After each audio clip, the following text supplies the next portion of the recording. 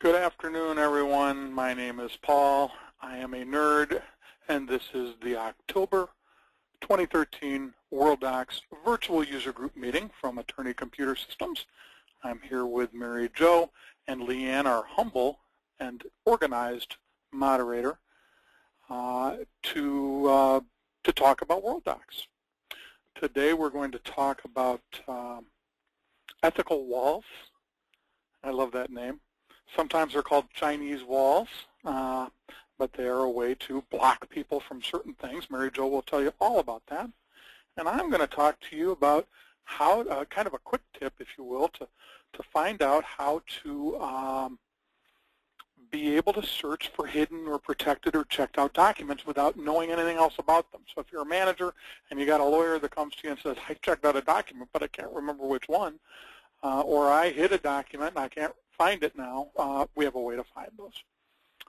But before we do that, a little bit of house cleaning and housekeeping and preamble and whatever you want to call it, in that we will show you the GoToWebinar control panel that you're looking at right now. If you have this on your screen, you can get rid of it by clicking on this little icon here that looks like an arrow pointing to the right. That will cause this to slide off to the right and get off of your screen and perhaps keep it from covering up whatever is underneath, particularly my session. This will remain on your screen when you do that, and this little arrow will change into one that points to the left, and clicking it again will cause this to slide back into focus so you can see it again. You would do that if you're feeling shy, but you do have a question for us, and you can type that question here, and don't forget to hit the send button. Leanne will notice that you've asked a question. She will ask it on your behalf at an opportune time. If you have follow-up questions while Leanne is asking your question and while I or Mary Jo are answering it, just keep typing them there. Again, don't forget to hit send, and Leanne will keep asking your follow-up questions until we're certain we've got it answered. You can also click this button here that looks kind of like a hand with an arrow in front of it pointing upward. That means raise your hand. It's another way to ask a question, but this time Leanne, instead of reading your question for you, will unmute you and let you ask it in your own words. So if you're not feeling shy, raise your hand. If you are feeling shy, simply go ahead and type your question here. We're going to start with Mary Jo talking about ethical walls. So Mary Jo, take it away. Okay. A lot of times we need to lock down Worldox for certain users for certain things. That could be we want to have a profile group that is only accessible to certain people and maybe they aren't managers, and we want to lock that down. Or maybe there are certain clients that we only want certain users to be able to access, or certain doc types. There's all kinds of different things that we may need to get very specific on how we want to lock it down and how we want people to see it. So Worldox, we have lots of ways to do that at different levels. And one of them is ethical walls. And what an ethical wall will do is it will do just what we were talking about, taking a profile group and restricting it to just one or two users or several, whichever you decide.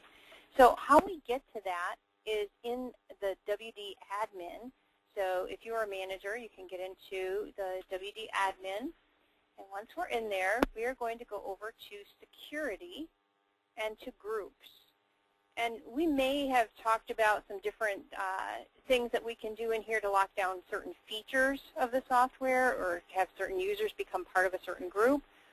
This is where you can lock down some profile groups. But we're going to talk today and focus on this ethical walls option.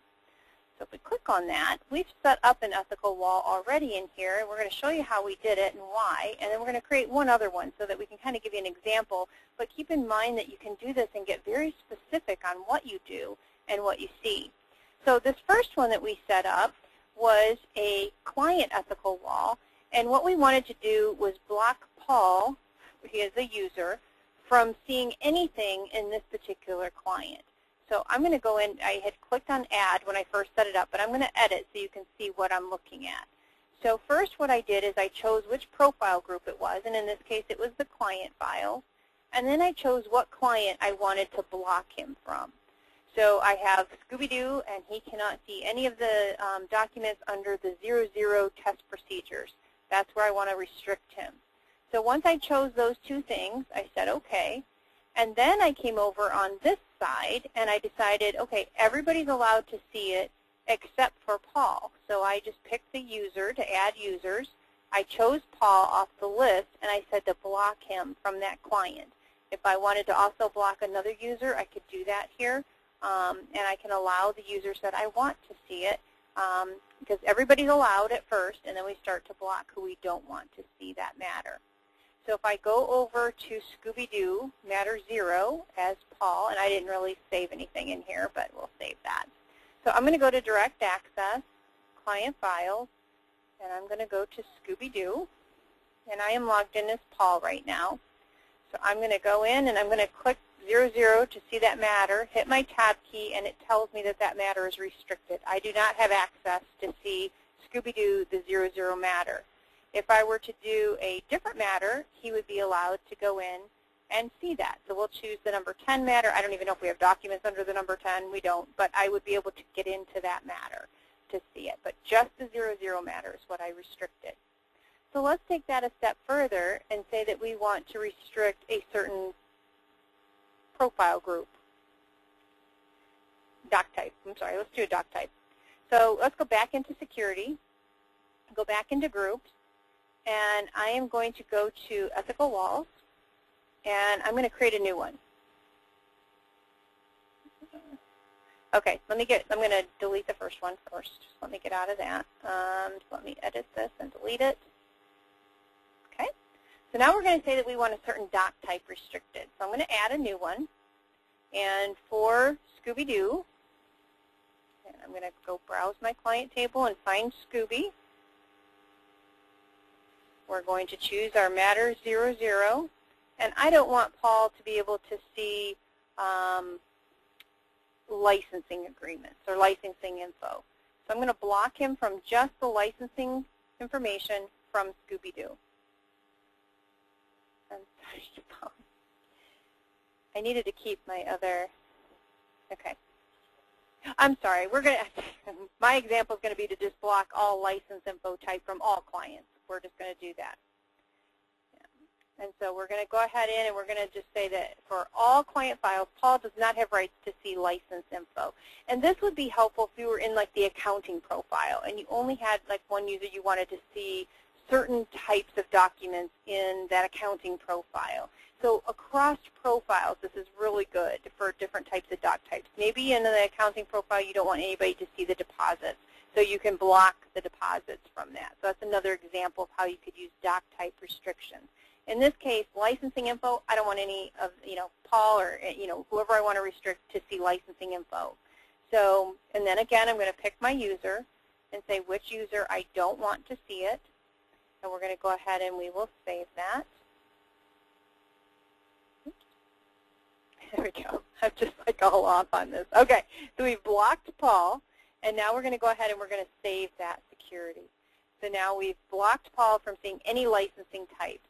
Now, after you've made a change like this to the group security, we have to restart Worldox for that to push out so that those users no longer have access. So if you've made that change and you haven't restarted Worldox or that user has not restarted Worldox, closed it and reopened it, they will still have the access until they do. So be careful with that. If it's something you need to restrict right now, you have to make sure everybody logs off and logs back on, or that you right-click on Worldox, close it, and then have them reopen. So this is a user-by-user thing that they're going to have to do to get back in. So I'm going to go ahead and reload Worldox. And at this point, there was one document under Scooby-Doo 00 matter that was a licensing info document type. So I'm going to go back in, and I'm going to go to Direct Access, to my client profiles. We're going to pick Scooby-Doo, and I'll pick the 00 matter, say OK, and now I do not have that licensing type document up here anymore for that doc type. It was called license test, and it's no longer on my screen. It just doesn't even show up. So it's secure. He cannot get into any of those documents typed that way. So you can see this could be very useful for different types of profiles, different types of restrictions that you need to get specific on, and you can push that out to different users or groups. You can create groups that can be restricted as well. Any questions, or Paul, do you have anything to add? No, I think that pretty much covers it. I'm sorry, I stepped on your response, Leanne. Any questions? No questions. Okay. Well, very good. And that is useful information. Of course, it's something that your administrator sets up. So as a user, it's nice to know that if you have a need to restrict people from seeing a whole matter or a whole type of document because of something your attorney needs or something that you as an attorney need, and maybe you have someone who's on their way out and they only need to be able to see these 5 matters they're still working on. You want to, as an attorney, you want to go to your administrator and say, hey, we need to keep this person from seeing anything but these 5 matters. Very, very useful way to do that. And the sky's pretty much the limit as far as what it is that you can restrict them from. You have to be careful in how you set it up, but if you do it right, it can be very, very powerful. I am going to go back into Worldox. I guess I'll get out of this first. And I'm going to go back and show you how to, as a manager or as a user, some of these things would require manager access, some wouldn't, to find the things. I hate to pick on you attorneys, but if you're a legal assistant and you have an attorney that comes to you and says, I hid a document and now I don't know where it is, or I checked out a document and I don't even remember what matter it was, but I need to find it quickly. There is a way, when you go into Find, to look specifically at all the documents that have been hidden or checked out or protected. Now, if you're going to see which ones have been hidden or protected, you probably need to have manager level access to do it. But if you're just looking for the checked out ones, you can do it just as a regular user. So this information's of benefit to both types of users, regular users and managers. But before we do that, let's make sure we've got a couple documents hidden. So we're going to go into Scooby-Doo, and we're going to find a couple documents. Of course, we won't do anything with those licensing documents because I'm still locked out of that doc type. Mary Jo, make a note, would you please, to I just realized that means I'm locked out of all my licensing documents for our clients. And I'm going to take this document here. Yeah, didn't mean to do that. How many times do you double-click on something when you mean to do something different? Just like that. I'm going to take this document right here. I'm going to change the profile, and I'm going to make it read-only. Now let's actually go a little bit further. Let's make it, let's hide it. Okay. Now that means that only I can see it. Okay. And you'll notice that I can't really tell that I've made this hidden. So I may want to find out which documents I've made hidden, or as a manager, I just may want to find out what documents anyone's made hidden. You can go then into Find and use a special code /H and search, and it will show you all the documents in that profile group that are hidden. You leave everything else blank. You select the appropriate profile group, in this example client files, or of course you could say all. And then in the owner and its section, you put a /H for hidden, and it will show you every document that's been hidden. Now let's take it a step further. Let's go back into Scooby-Doo, and let's take this document here, and I'm going to check it out. This is what attorneys or paralegals or anybody that's taken stuff home would do if they were going to take a document home and they didn't want anybody to be able to access or be able to edit it while they're gone. So I'm going to check out this document. Yes, I know. I'm sorry. I hit the wrong button. I'm going to check out this document. I'm going to send it to my local mirror, and it is now checked out. While we're at it, I'm going to take this one here, and I'm going to protect it.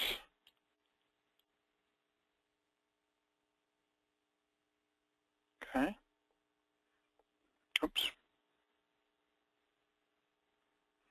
Okay, so this one's protected, this one's checked out. Now, same thing, we go into Find, we leave all the fields blank except the owner and its, and this time we can put in a /C. Of course, be sure to select the appropriate profile group. Search. there's all the documents that are checked out. Go back into Find, start a new search, and this time I'm going to put a /P, which means protected, which is another way of saying read-only. We search, and now here's all the documents that are read-only. Now this can be useful to you as a user to look for stuff that you have marked read-only, perhaps by mistake, perhaps just not being able to immediately see it on the screen and wanting to zero in on it. It can also be useful for you to find out any documents that anyone's marked read-only, and you don't need to have manager rights to do that. If you are a manager, you can go one step further and you can look for the documents that are hidden.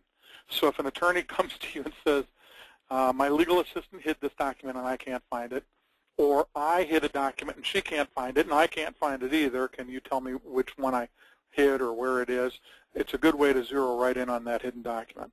And finally, if you want to see which documents are checked out, because maybe once a week you review that and go around to people and say, hey, you need to check this back in, it's been checked out for 2 weeks now, or whatever it is, whatever your reason is, you've got /C for that.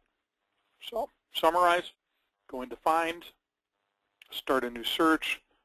In the owner inits, you either put /H for hidden, /C for checked out, or /P for protected. Doesn't matter what else, and you can search specifically.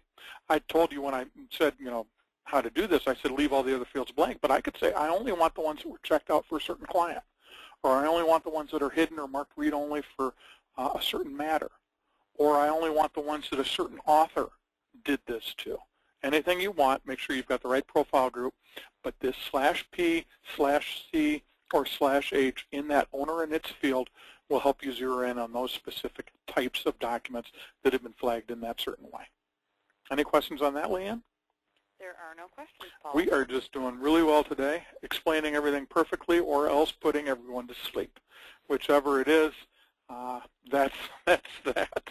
Now, real quickly, I want to just tell you that next month we're going to talk about 2 separate products that are made by other people that hook into Worldox.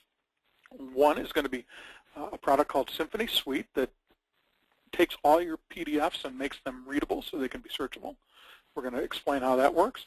And we're also going to look at Legal Anywhere, which is a product that creates an intranet or extranet. Usually it's used as an extranet, where you can, from within Worldox, take documents and put them out on the web for authorized external users to view. Co-counsel, opposing counsel, expert witnesses, anybody that's tied to a matter, adjusters, claim reps, anybody that may have an interest in looking at certain documents with relation to a certain matter. Legal Anywhere will let you create an external client portal that you can have secure, your clients or other people tied to these matters can have secure access to and can see the documents that you want them specifically to see. So that's what we'll be looking at next week or next month. In the meantime, everybody have a good afternoon and a good rest of the month, and we will see you in November when it'll be colder. Good afternoon, everybody. Bye-bye.